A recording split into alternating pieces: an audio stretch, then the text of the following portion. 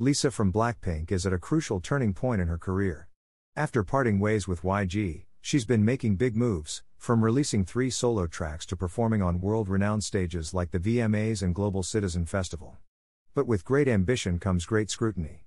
Lisa's solo performances have placed her under intense criticism, especially after her recent set at the Global Citizen Festival, where fans and media alike accused her of lip-syncing.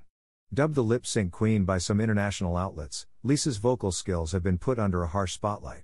But in the face of the storm, Lisa made a bold move. On October 9, she released a performance video of her song Moonlit Floor, a track that has stirred controversy for its vocal performance.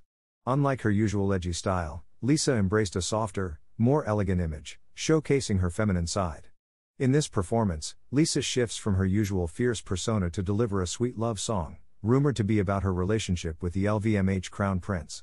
With her band behind her, she offers a softer, more vulnerable performance, one that captivated many of her fans.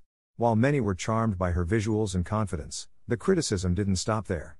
Some viewers argue that the performance video doesn't address her vocal flaws, as it was likely polished in post-production.